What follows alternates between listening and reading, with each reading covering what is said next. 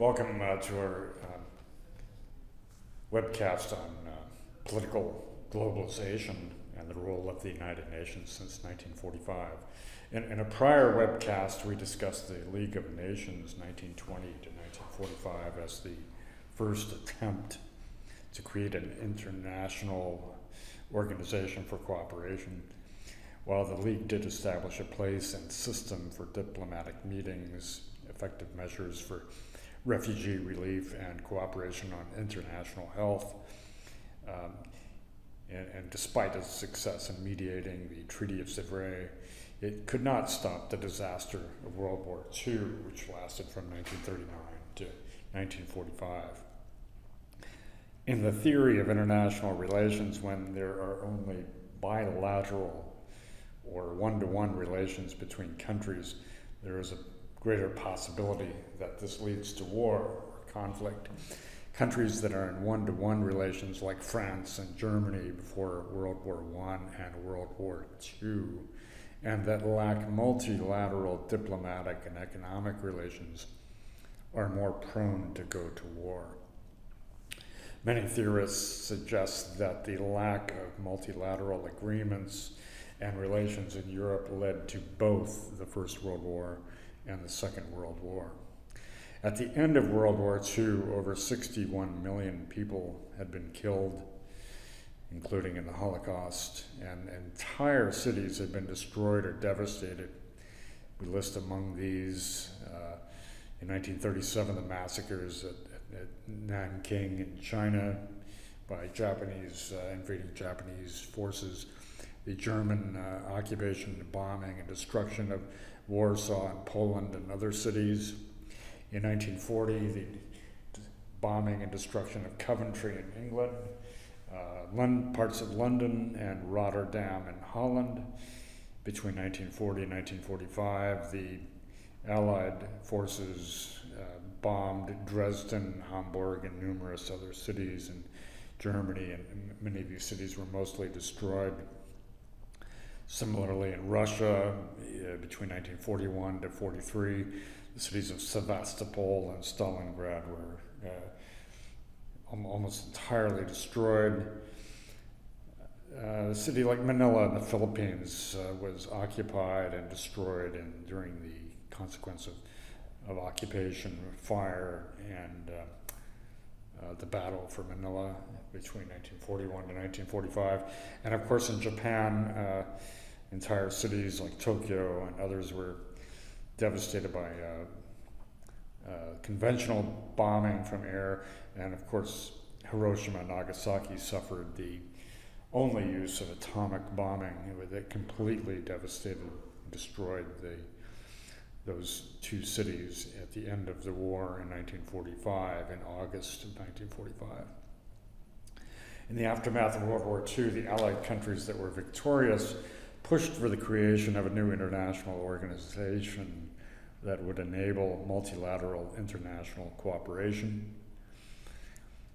They agreed to create the United Nations as an organization of all the nations of the world to come together to seek cooperation and avoid violence.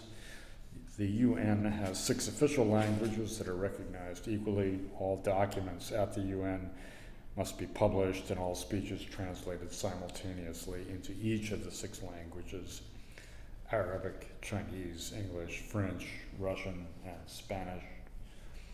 The main bodies of the UN are the General Assembly, the Security Council, Economic and Social Council, the Trusteeship Council that handles territories, some island territories in the Pacific Ocean, for instance, that have difficulty managing themselves, the International Court of Justice, and then the Secretariat in the Office of the Secretary General. The General Secretariat is made up of all member nations, and it meets in the General Assembly in New York. One of the most impressive architectural symbols of the mid to late 20th century.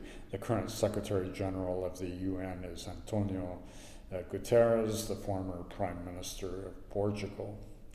The Security Council was created in the UN to help resolve potential conflict and reduce or intervene against the outbreak of war.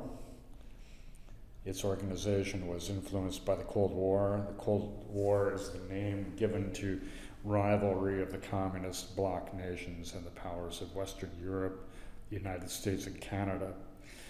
The reality of the Cold War was soon apparent during the Korean War from 1950 to 1953.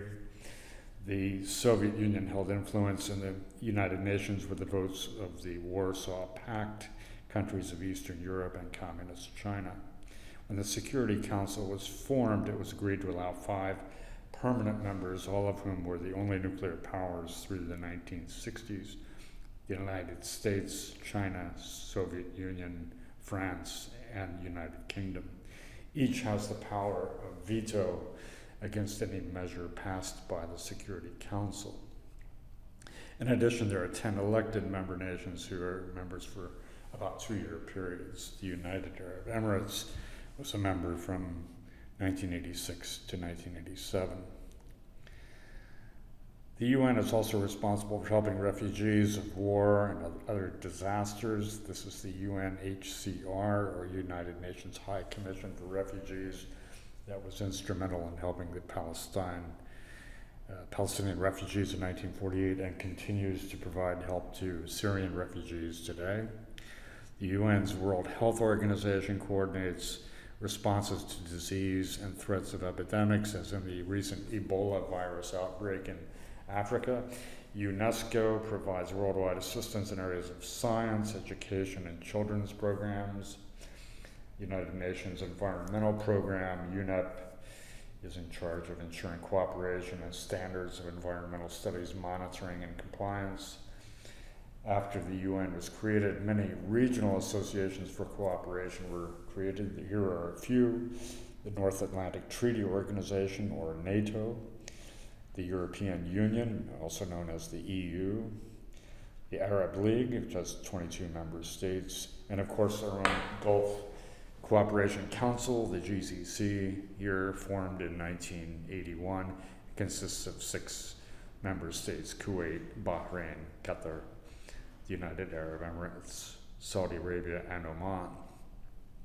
Despite these international and regional political organizations, there is no guarantee of security without constant vigilance, diplomacy, active cooperation. As we have seen in recent decades and years, some states continue to slide into civil war and regional and local factionalism: Syria, Iraq, Libya, in Yemen, the Central African Republic, Nigeria, the Sudan.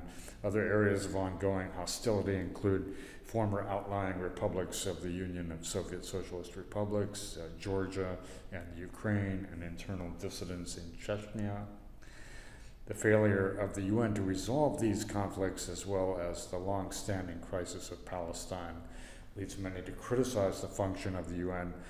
The UN then is really a test of the many different models and theories of international relations theory. And we have a list of some references here.